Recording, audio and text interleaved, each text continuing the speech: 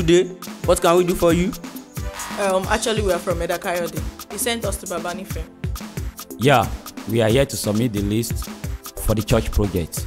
Are you people here together? Yes, of course. Let me go and inform him. Baba. Inka. They are looking for you in the sitting room. A brother and a sister from Edakayode. A brother and a sister from Edakayode. I'll tell you very soon.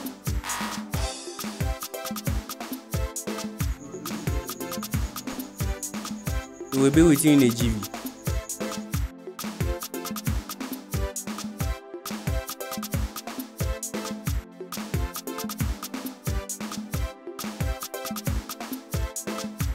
Welcome, sir. How are you? Fine, sir. How's everything? Thank God, sir. Yeah, Jesus Christ. My God. End time you have arrived. This is the time of end time, Yinka. Shebi, you say a brother and a sister is looking for me. I can only find a brother here, Omboletiwa. I am the... You are the what? The sister, sir. Oh, you are a sister. You are sure you are a sister? Huh? Fire you have. Oh, you know wrong. You are a sister like this. Huh? Don't cover it or don't cover anything. Leave it open. Shebi, the treasure is for the world to see. Shebi, you have wear the short one that did not reach your caucus, so that all the people will see what is there. Hey, Jesus Christ. I can only find a brother here now. I am the Sir, sister, we are two, sir. You are two? Yes, sir. So it's me that cannot see. Do you know the meaning of a sister? Say you do the difference between a sister and a lady. You are two. Brother and sister. Bible says, arise and shine, for the light has come, and the glory of the Lord is risen upon you. Who sent you here? Edakayode. Edakayode? Edakayode offend me. And you know me, oh. Edakayode, you know that I'm a man of righteousness and holiness. Edakayode, you know that I don't take nonsense. My God. Lord of Jesus Christ.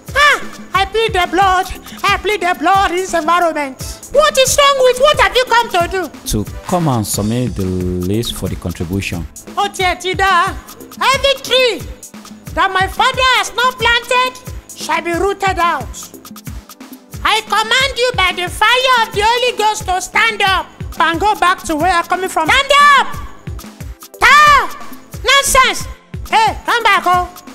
If you want to leave my house, the Bible says the strangers shall fade away and go out of the hiding places. Go and carry your bag. You drop your bag, carry it. Every fruitful work of darkness, I cast it out by fire. Nonsense! What are you still waiting for? Was like... You're like kidding. You're like what? Sorry if I slap your face.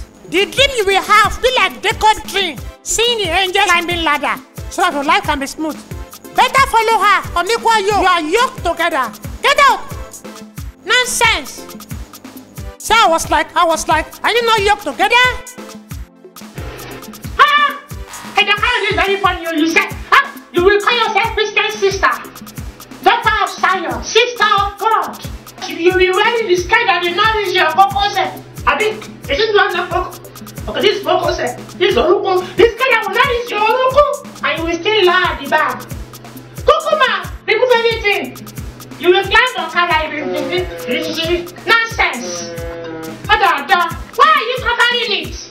Shebi, you use your hand to wear it before. What are you covering there? You see I'm catching to cover it. Kuku open, let all the ones see your treasure. Nonsense.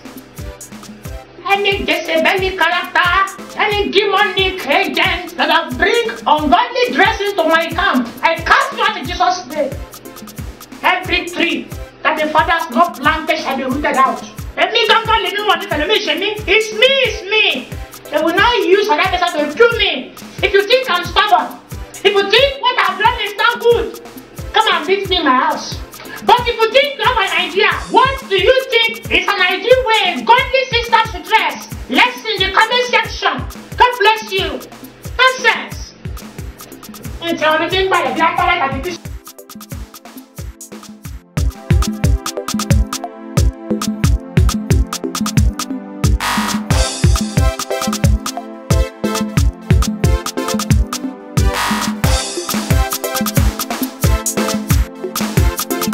Next time on your favorite program, Baba Nife.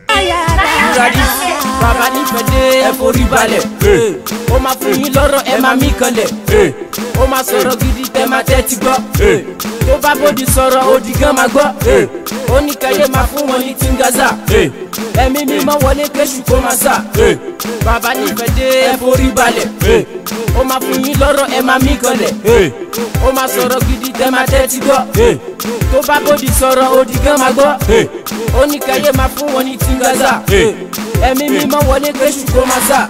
Baba Nife dé ọkùnrin tó ṣe sára fún. Tábàlàyé ni ẹjọ́ ẹ bá mi ṣe ṣọ́à fún. Lágbèjì yẹn yàtọ̀ ẹjọ́ ẹ bá mi ṣe ṣọ́àrì fún. No dey take nonsense kò sẹ́ni tó jáyà fún. Man in need of God Ọlọ́run ó máa ṣọ́ fún. Better ká ló better.